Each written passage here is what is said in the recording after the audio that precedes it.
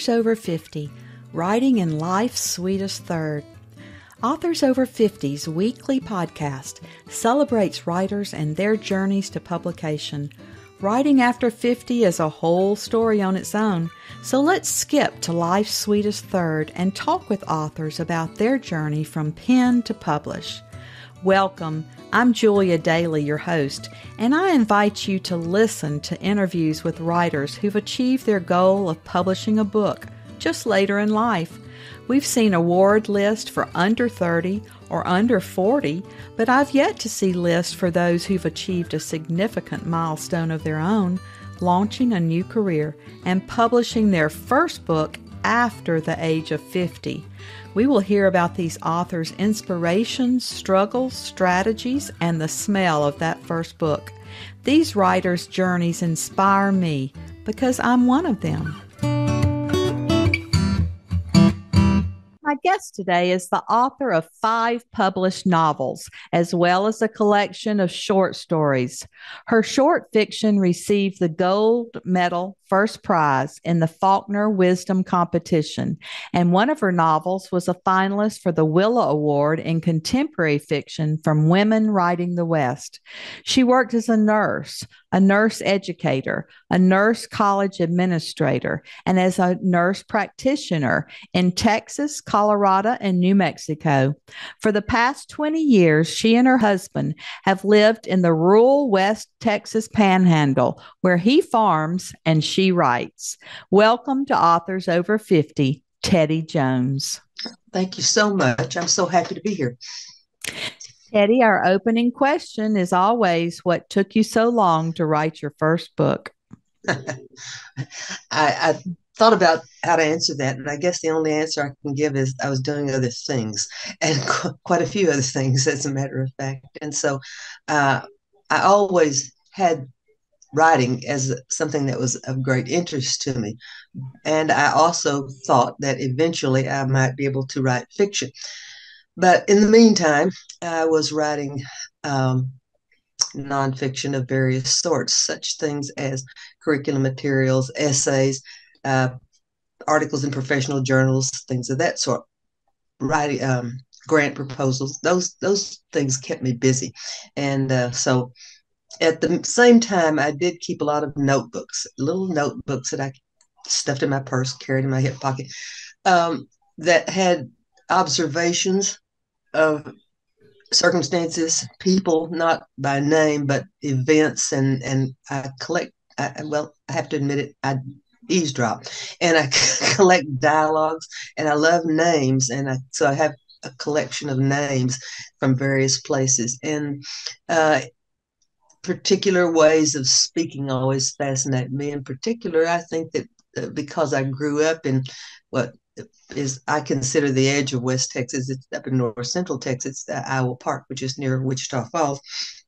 There's a certain way of speaking in that as you come farther west is even more pronounced, and it is one that is, I guess an English major would speak of it as the speaking in the demotic, to speak of important subjects, but in such a way that makes them folksy, other people might call them that. And so I've collected a lot of things that reflect that.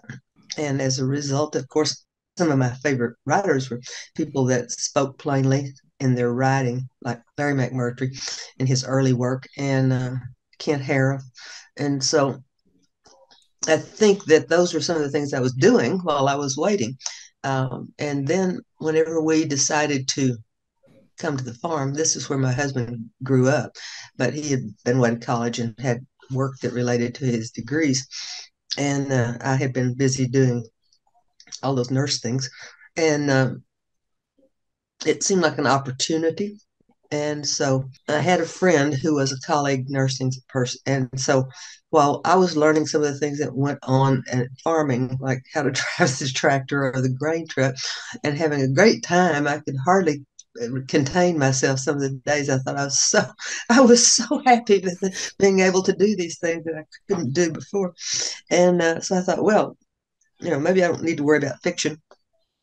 I write nonfiction about this. And so I had, as one of the later things I did at the School of Nursing at Texas Tech, been teaching nursing students, and we had a health fair along with a farm show.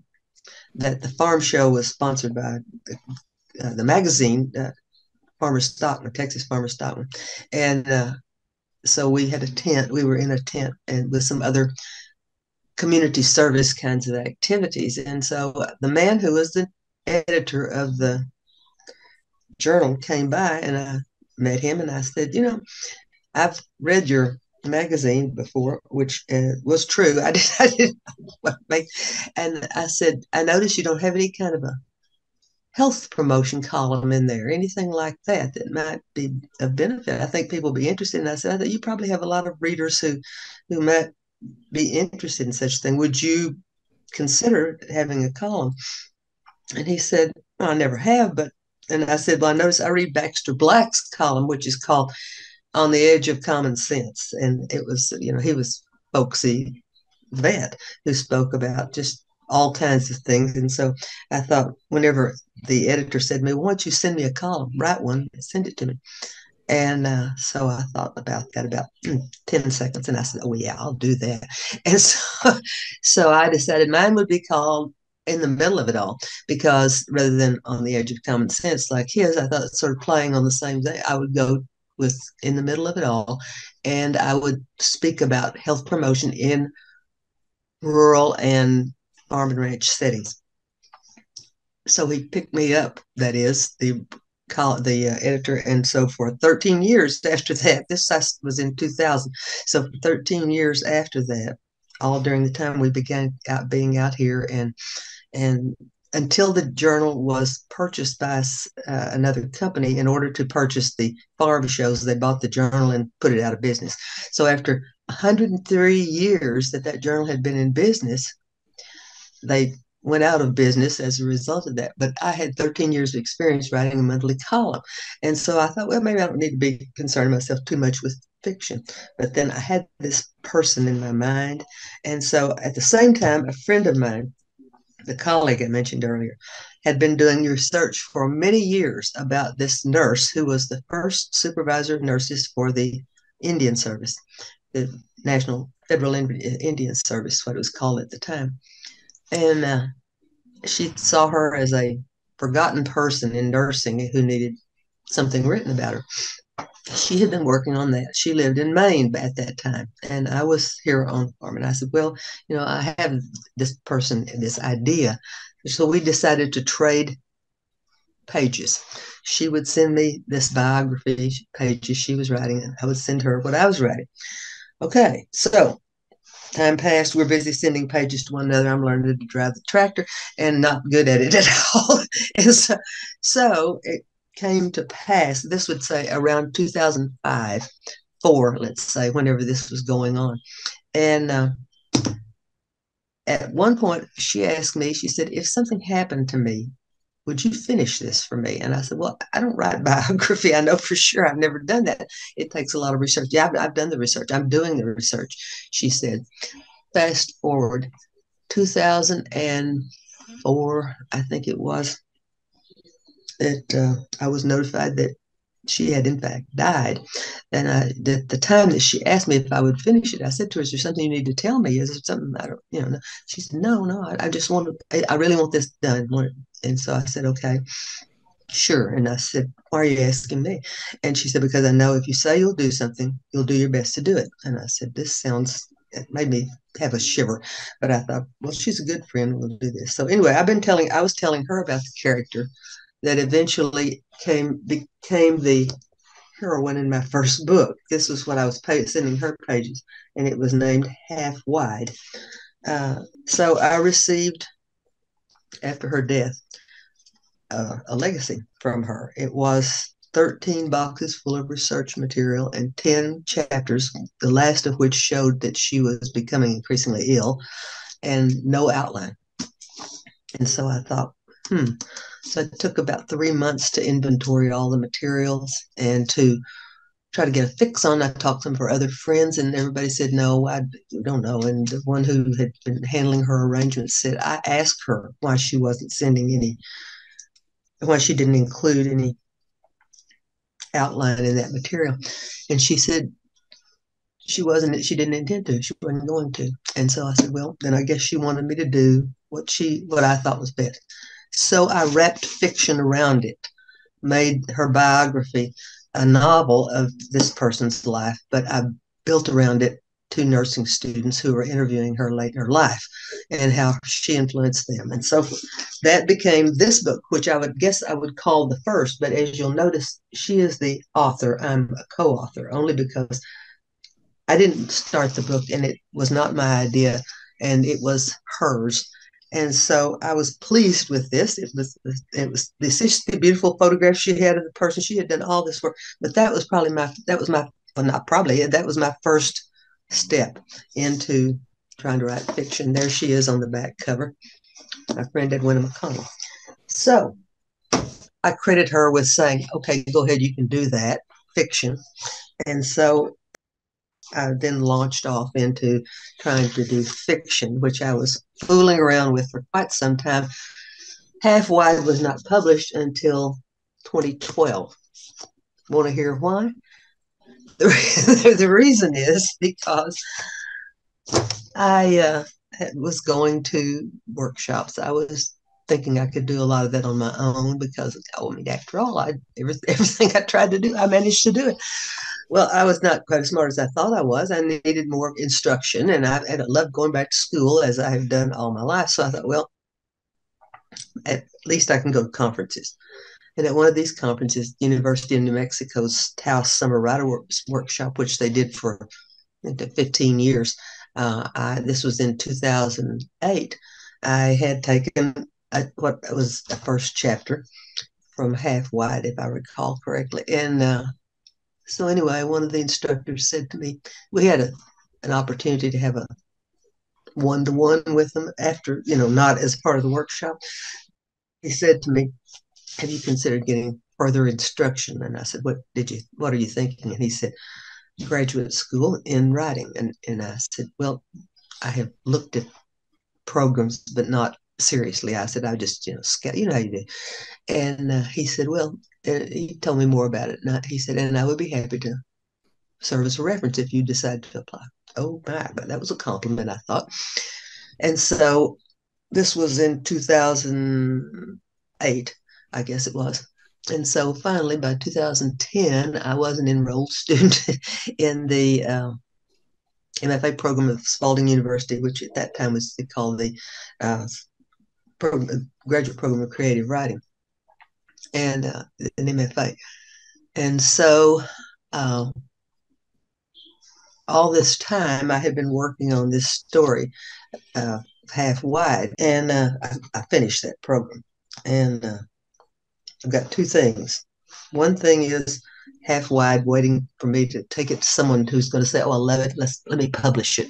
This is in my mind, such dreams you have. And so the other was my thesis novel, which I had finished while I was in this 2-year program. So I thought, well, the first thing I did was the first thing I did. I'm going to see if I can sell this. So of course I had no agent.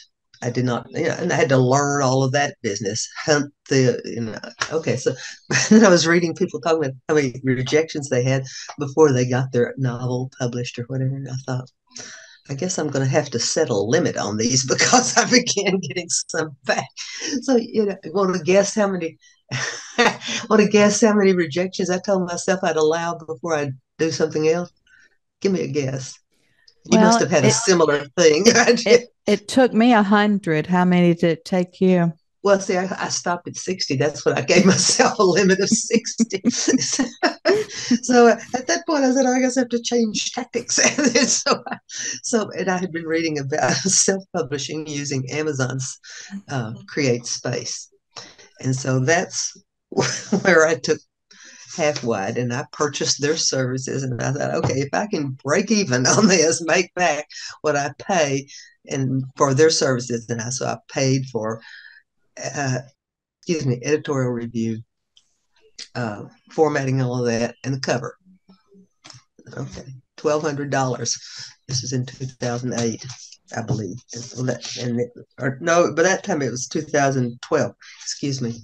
I'm getting older all this time. And that's the other thing. I thought probably why I stopped at 60. I mean, you want to know how old I was then in 2012? Let's see. Well, I was okay. I made a joke about the fact that my Social Security was paying for my college tuition. So that'll give you a clue. All right. So way over 50. All right. So anyway, and so they published this, they created this book for me. And so I just thought it was just darling. I just loved it. And so if you wanted me to read a little from one, I would. And I'll tell you more about some of these others later, which if you're Yes, interested. let's hear your tone and voice in the book. Okay. As I said, this is Half Wide, a novel by Teddy Jones. Her very first, the first, I'll read you this brief synopsis. Dorothy Faye Bell feels like a criminal. Her part of the scheme that her husband's latest adventure is to pose as a visitor in several West Texas hospitals to justify parking their only dwelling, a 28-foot travel trailer, on the hospital's parking lots. After 33 years of marriage, Dorothy Faye does what she usually does, what she thinks a good wife should. She jokes as they give away their furniture. She quits her job as a care attendant, packs her New York Times crossword puzzle book and not much else, and hits the road, smiling even when she's irritated. So the first chapter opens and it's called More So. And it's written in her handwriting. It says, Notes, Dorothy Faye Bell. Day 1, May 19th, 10 p.m., Whaley, Texas. This will be a record of some odd things that have happened to me. Dorothy Faye Bell, age 55. I'll admit I've been out of sorts, irritable for some time.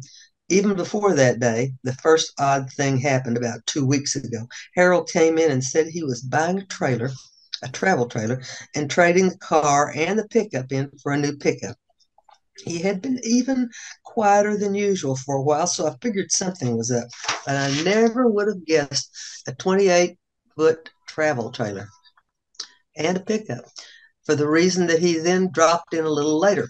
When he first mentioned it, I thought of a lot of things like, why spend money buying a travel trailer? Just rent one. Or, no, I don't want to go. Or, surely this is a joke. But I didn't say any of them. I just kept wiping the kitchen counter. Getting information out of Harold is a lot easier if he tells it his way instead of answering questions. He is so slow about it, I could just scream. Push and he'll just clam up. That I've learned. I didn't have to wait as long as usual for him to get to the point. He seemed kind of excited and started talking a lot, telling all about the trailer and the good deal he made on the pickup and how he'd get them both the next day. When he started talking fast, I started putting out the plates for supper. I had to do something because I was getting edgier.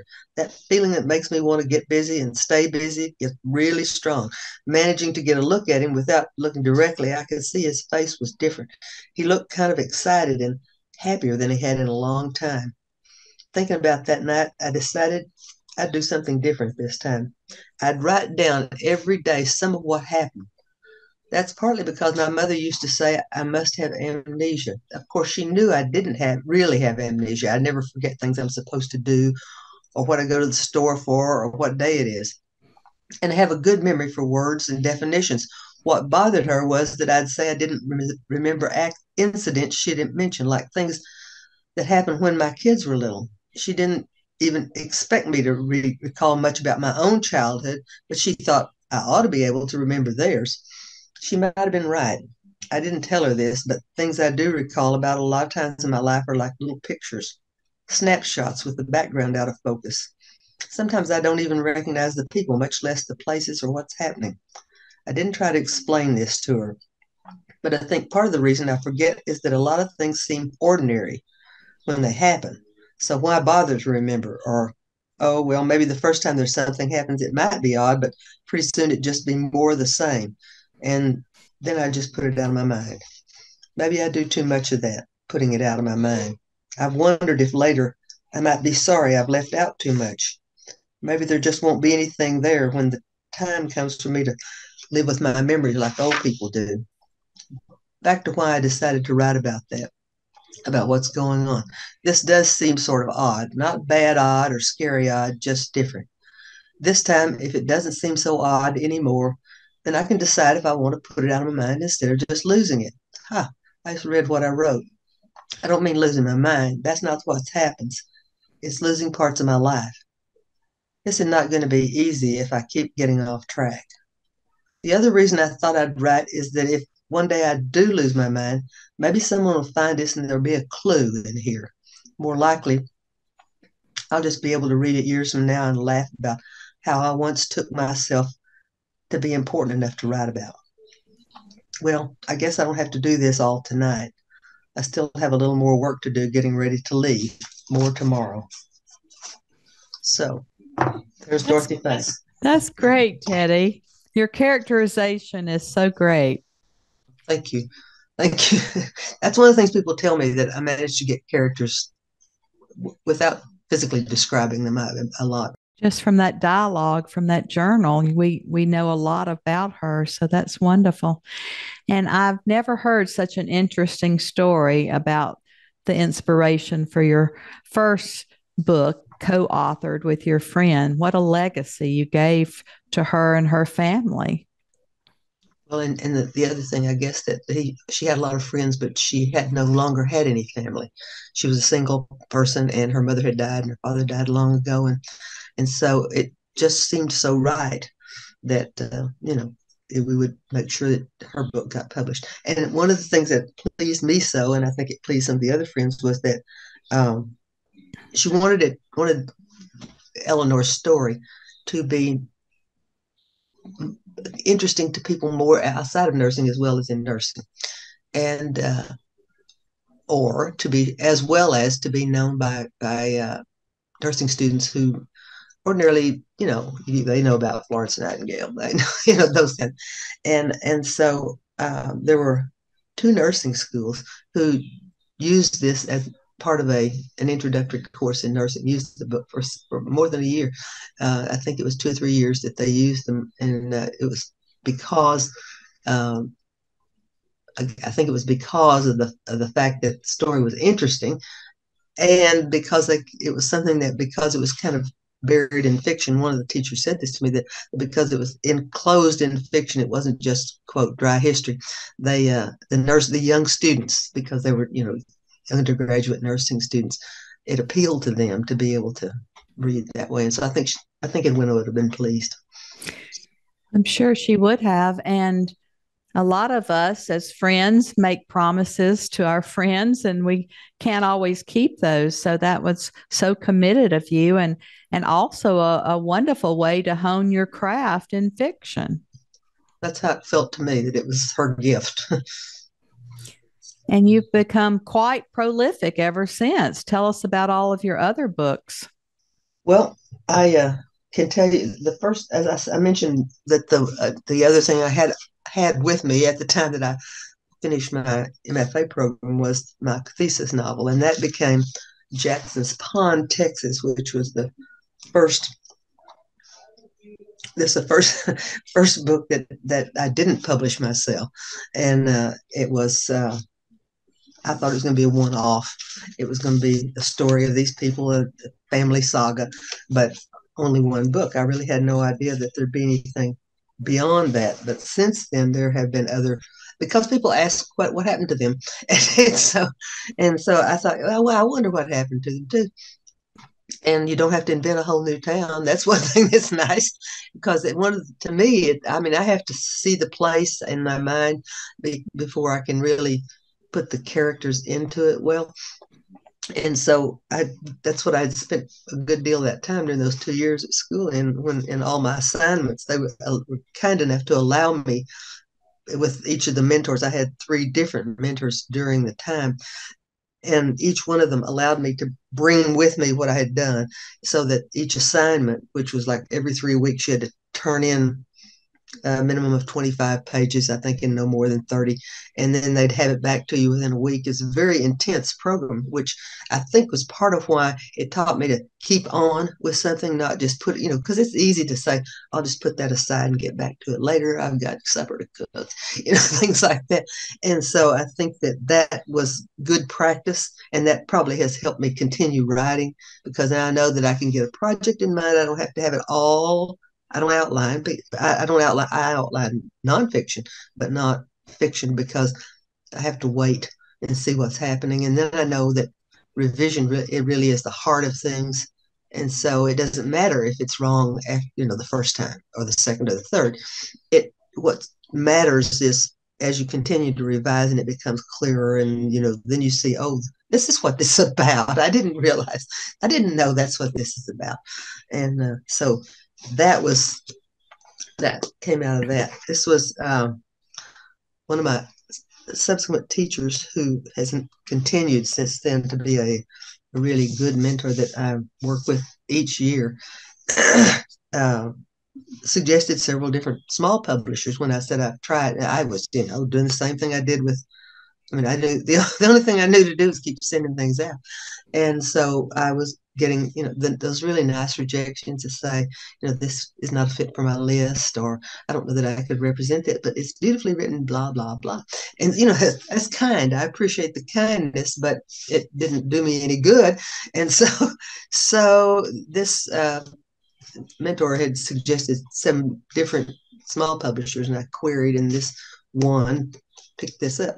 Now, one of the differences, I will tell you, is that I continue with this company so far is because unlike many of, well, for example, even Create Space through Amazon, you have to pay part of the publishing cost yourself before you begin to get any kind of royalty from it, even though none of them pay advances, none of the indies. And so this one didn't require that.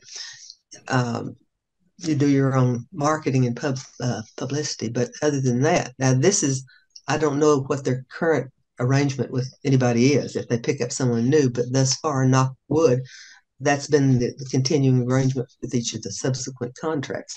So here we had Jackson's Pond.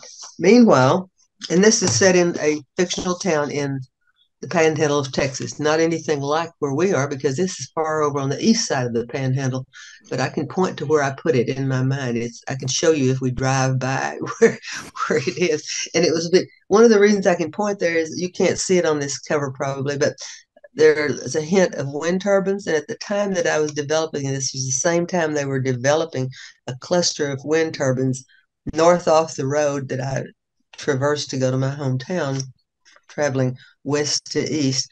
And I thought, I bet that's where that is. And so then those wind turbines figure in the story. After that, I didn't, like I said, I didn't know I was supposed to be doing more about Jackson's Pond. So I sort of wandered off. So there I was in Golden, Colorado. And I read, and I was thrilled to be there. And everybody was so kind. What a welcoming group they are. And I was, learning about other people's business and what they were doing and what they were writing. Made some good contacts with some really good people supporting. And this person approached me after that evening and said, "Are you represented?" I said, "No," but boy, would I like to be. And I didn't say. It was a thought bubble above my head that said that. And so, well, would you like to have dinner? And I said, "Oh, fine, that's great. Thank you very much." So now she offers representation. This is wonderful. Thank you so much. So since then, I've been working with this agent. And so then, meanwhile, I'm thinking I have this couple in mind. And this book is called Well Tended. And it turns out that it is a story that I decided needed to be dedicated to my uncle, who was a bachelor cowboy. And he said, I'll tell you, this will give you a hint of the type of person he was. He raised cattle, and he took care of his mother till she died. And he was every bit as different from my father as anybody could have been. They were two completely different people. My uncle had been in the Army during World War II.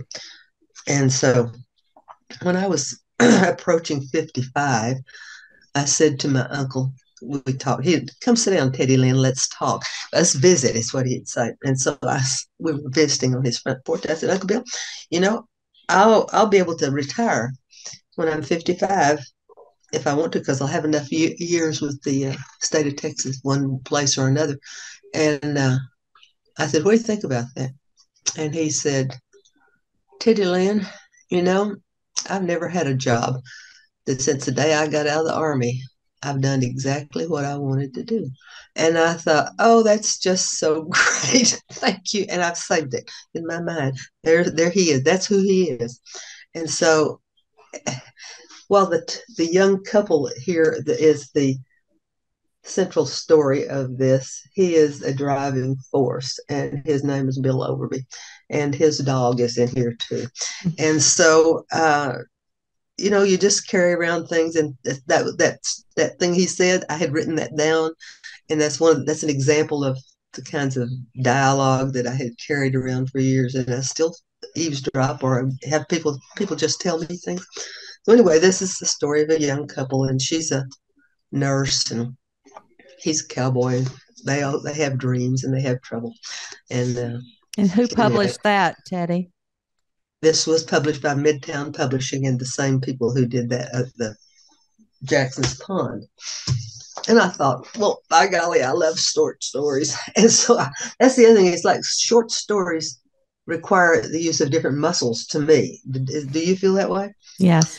And so I had been writing short stories, sometimes just as a break from when I was working on a novel, but to keep going, keep going. That's the point. And so I had that story that won the prize, the Faulkner-Wisdom prize, was one, and I thought, okay, I'm going to take my group of short stories, and it ended up there were 11 that I felt good about, and it seemed to hang together, and they hung together because they are all about people who are either from West Texas or in West Texas, and they are doing what most of us do, which is whatever makes sense to us at the time. And so there's the reason for the title is there is a character in one of these stories that he's nowhere. Someone was speaking of her husband and saying he was crazy, and she said he's nowhere near crazy, and so that's what this is about. And so anyway, I pitched this to the people at Midtown. They said sure. So I love this, and it keeps the story that won me the prize in circulation. How did writing your very first book change your process of writing? Oh, I'll say the one that changed my process probably was simultaneously writing on half wide and all those stories that I wrote, which became Jackson's Pond while I was in my MFA program. And I think the change was that I learned about the fact that revision was more important than anything else. And came to have a firm conviction that workshop is for me, a workshop of dedicated critique with people you trust to be candid and a good guide to that group so that you can use that as the basis for subsequent revision. I think that's what came out of those experiences for me, rather than just saying, I've got this idea.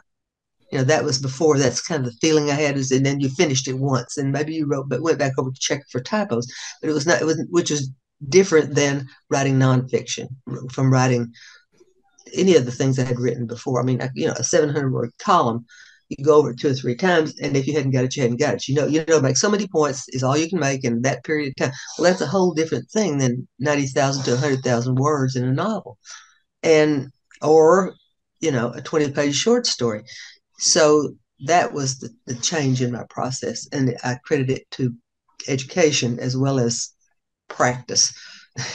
Practice.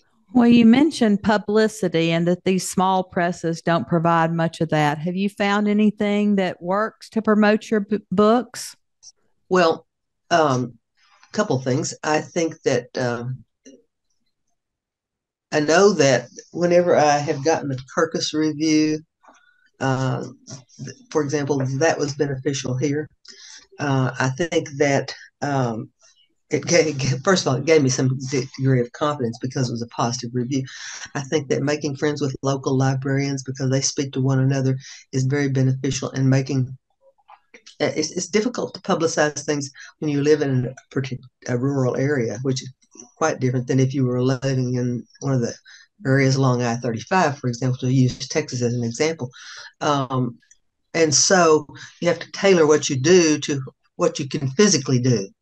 I mean, I can't, well, just like, how difficult it is if you had to fly every place you have to go to do anything in a larger area. So you have to tailor to where you are. So I'm not saying what works for me would work for everybody else. The other thing is if and this sounds extremely provincial, but that's okay, I guess, is that there are a lot of readers in Texas, and so I'm happy to first aim at a reading population in Texas. And so Lone Star Literary Life has been a very important part of providing publicity. The combination of the blog tour and then their recurring efforts to make sure that people are aware of your work.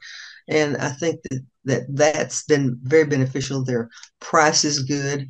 They're very positive, and do, I think, an excellent job. And so that's probably been the most help to me. And I know that there are other similar services, but because they focus on one area, I think that does give them, for me anyway, a leg up. I don't really expect I'm going to have readers all over everywhere, although I'd love to. I don't. Yeah, and that's Christine Hall with Lone Yes. Star, and she does an excellent job with touting Texas writers. So that's a great tip. And I think also one good thing that came out of the pandemic is I've learned about Zoom, and we can Zoom into book clubs, anywhere in the world. And that's helped to be in people's living rooms, and we don't have to actually travel there. Yes, I know. I'm way smarter than I was when I was 30. I certainly agree. I think we have a lot more to be able to do and give advice. We have a lot more wisdom, and hindsight's 2020. So I'm interviewing people in their 70s, 80s, and 90s who are still writing beautiful work. So I think there's still a place for us in this market. And Teddy, as always, our last interview question is, our writers over 50 are quite unique. Do you have advice for writers 50 and above?